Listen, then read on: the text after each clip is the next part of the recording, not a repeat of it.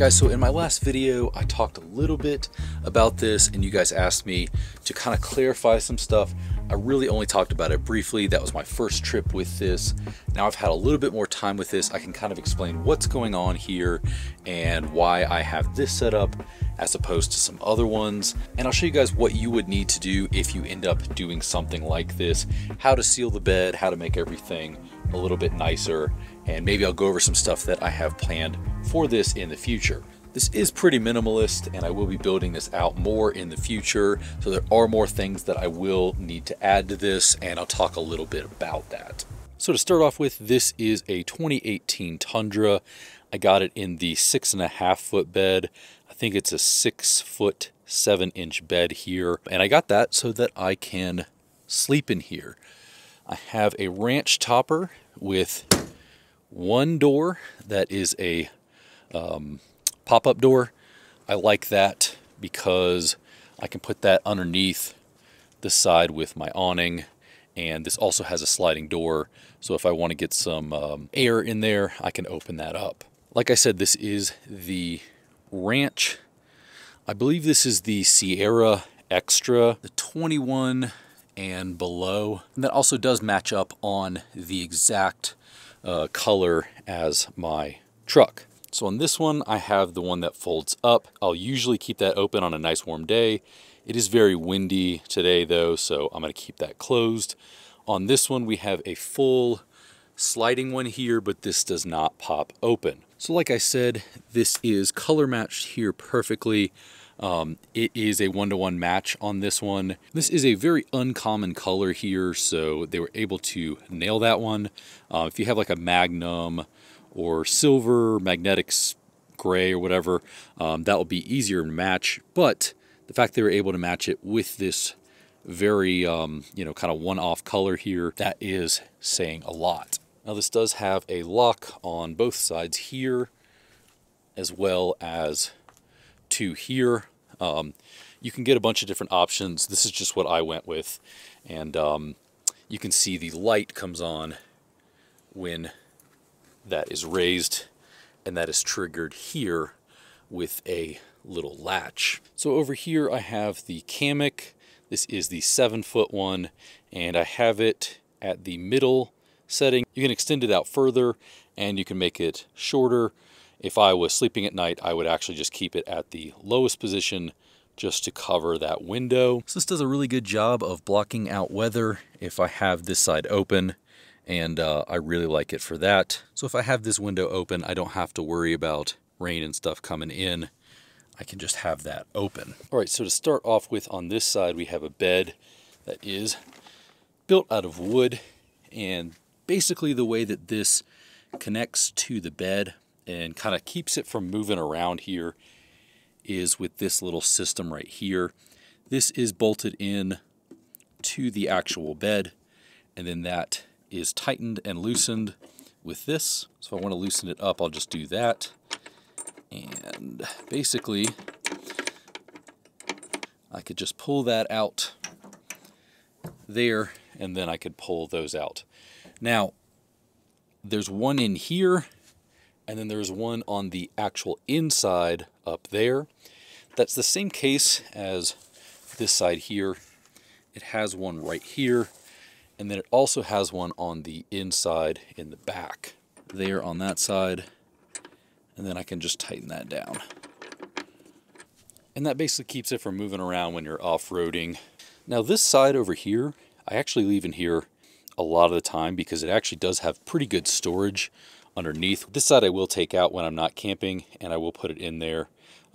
These I guess I would call more of like a cabinet over here, and this is the actual bed. Now this isn't fully stocked up because I haven't gone to my storage unit and stacked everything in there, but down here I usually keep my scepter on this side in this little one, this little cubby, and then over here is usually where I'll put a heater. Now it depends what kind of camping I'm doing, but typically I'll put like a buddy heater or a diesel heater in there, and that'll sit right there. Over here is a shoe bag that I keep here, and I'll put my shoes in there and just set them in the back is a storage place for the Reflectix, which goes on the windows. And then down here, I'll usually keep like extra stuff like blankets and stuff like that, or I'll keep the Devos Light Ranger down in there.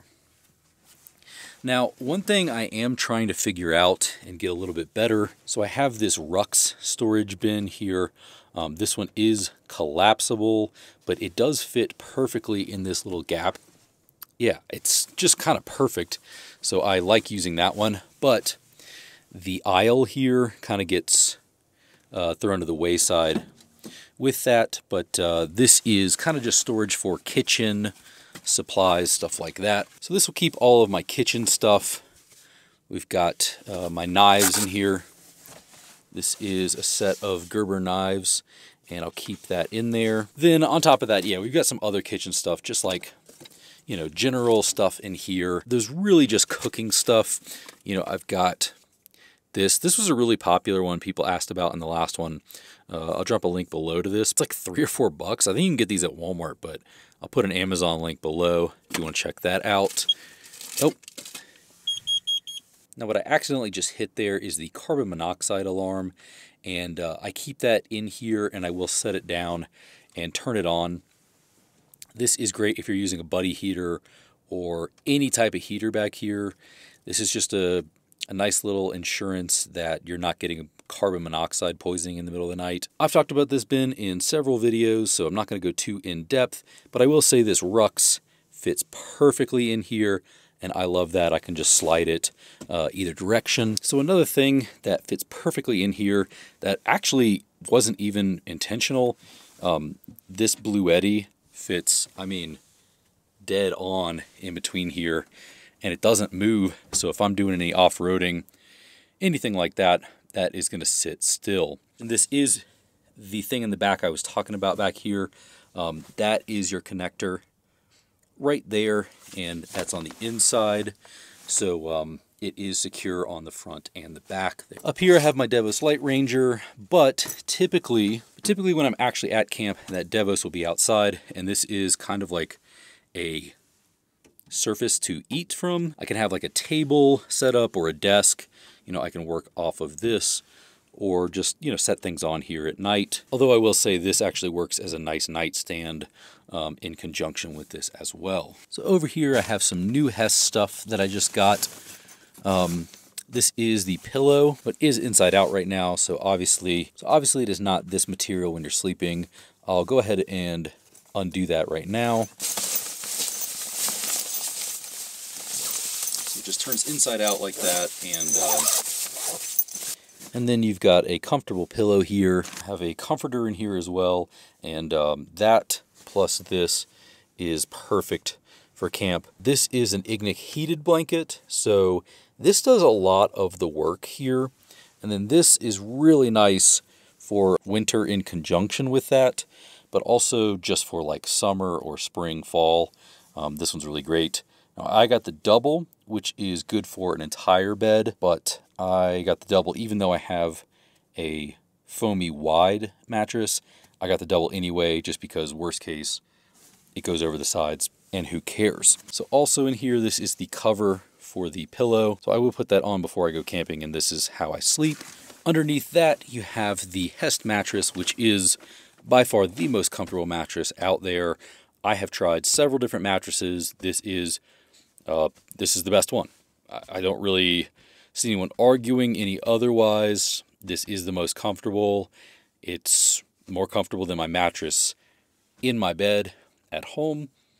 And this one does have a sheet on it, which is really nice because then I don't have to worry about cleaning this after I go camping. And then on the bottom here, it is a water resistant underside there, and that is really nice. Like I said before, this is the Ignik heated blanket here. This is a 12 volt plug directly into here, and it is really nice because ideally I can camp with just this and a blanket even when it's super cold, and it works great. So we are on a pretty bad incline right now, so it's not super comfortable, but the pillow all the way up against here And then my feet actually have plenty of space, and I can sleep sideways on here, straight up and down, and everything's super comfortable.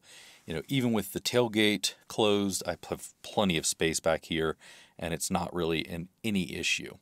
Now, if you have a 5.5 foot bed, you might be able to make a platform that sleeps like this way, like diagonal across here.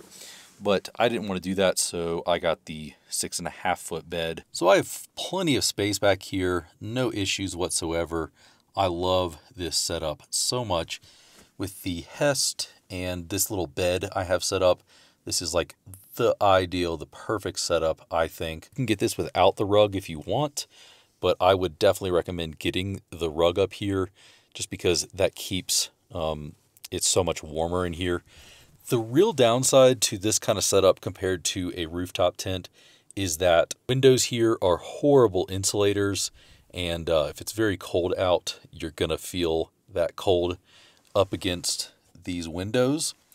That is why I have the Reflectix here on here, as well as the back and the front over here. It feels very warm. The fiberglass plus this definitely keeps it warm in here, and I'm sure it would keep it nice and cool if the sun's beating down in the summer. I'm going to try to lift this up without moving too much stuff here. Now, that is one of the flaws of this bed build, is that in order to get anything, I have to lift this up. I think if I was doing it again, I would do a drawer. Over on this side, we have a wrench set that I have. Now, I just bring that with me all the time because you never know when you're going to need it. Over here is the new Complete set from Gerber. This is basically everything I need at camp, plus those knives. So it's got stainless steel everything in there. This is my new way of cooking, and I love stainless steel. Everything is in there. I'll try to overlay on a screen here, like what that exactly looks like, because I'm basically propping this up with my knee right now. This is my jet boil here. I've made full videos on that, and I cooked on that in my last video.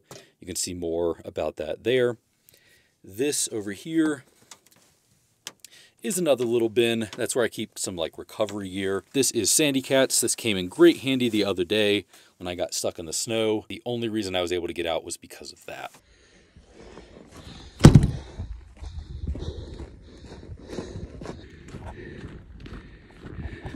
All the way right there is the thing that attaches that to the bed here. It's easy to get to when you don't have the mattress and all that on top, but right now it's kind of a little bit of a mess. Another storage compartment here, but I'm not utilizing that yet. You can see over there, that is the bed. So when this slides up, it is empty on that side, and that is the actual bed right there. This bed right here is sheet metal, and this all gets very cold. It's just sheet metal. So ideally, what I would add to this, and I probably will be adding here soon, is a bed rug. So that bed rug does two things. It will keep you warmer and cooler when it's hot or cold, because sheet metal is horrible for insulation. It was like 8 degrees last time I was camping, and when I touched this, it was horrendous. It was so cold right here. That also does fix a lot of the problems that I ran into when it came to sealing this bed, but I ended up putting some sealant here on this. It goes all the way down, and then down here as well. Well, turns out I'm really bad at caulking, but it still worked. I also removed the bed caps here and sealed underneath there. I hadn't seen a lot of people do that online, but I'm definitely glad I did, because even when power washing or pressure washing the side of this, no water gets in over here, any of here, or in the tailgate. So the next thing I would definitely recommend is getting some grommets and just finding where the grommets need to go. I bought these and they fit perfectly right here, so I'll drop a link to the ones that I got. So the next thing you're going to want to do is this right here, Ultimate Tailgate Seal. Basically, it has this little stuff. You can get whatever brand you want. This is just what I got from my research. And basically what you're going to do here is close everything up. So close your tailgate, close your topper, and then just see where light comes out, and then you're going to seal it there. So a little gap right here so that no water gets in or dust or anything there. This one right here, I cut it because of this little bumper and moved that there, ran it all the way down, and then ran this across here, which I will say I don't necessarily love this one, but this is a big gap. So I might find a solution in the future that just covers this. I think the bed rug does do that, so I might end up going that route.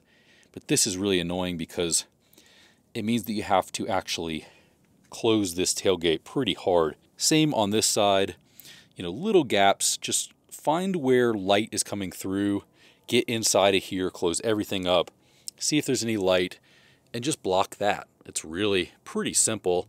And the bed seal works really great along with those grommets, as well as the RVT or black caulking that I put up there. You can use either one of them. I'll drop links below to everything. So I'll go ahead and talk about some of the cons and the pros of this. The pros are it's definitely a lot better insulated than a rooftop tent. You can pull right up. You don't have to set anything up.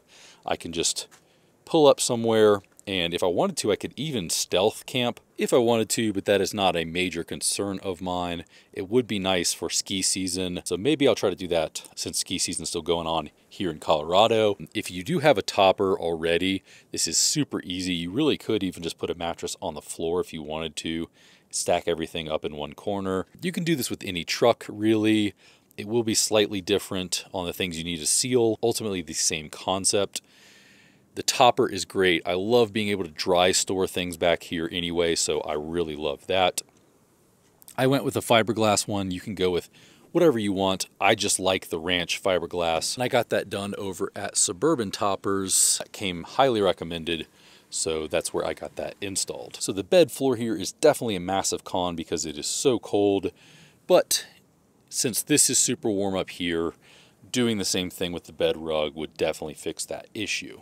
So it probably ends up being about the same price as a rooftop tent, but in this scenario you do get an enclosed back, which I think is such a big bonus that I would definitely recommend getting a topper. This topper from Ranch is like, I think they call it double filled or whatever, so you can easily put a rooftop tent on top, no issues. Probably will get a lightweight one up there because I don't want to just do this all the time. I want to be able to do either or and kind of really go into the difference and see which one I like better. So because this does fully shut, I do feel a little bit more secure while I'm camping. This does shut up really nicely, and from the inside you can even shut that, but you can't lock it from the inside. Though I very well may drill a little hole into this to actually put a lock on the inside. That would be nice, but I'm not majorly worried about that.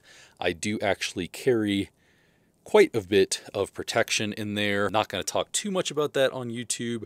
It's right here next to me, so if someone did try to come in, I would definitely have a nice vantage point right there.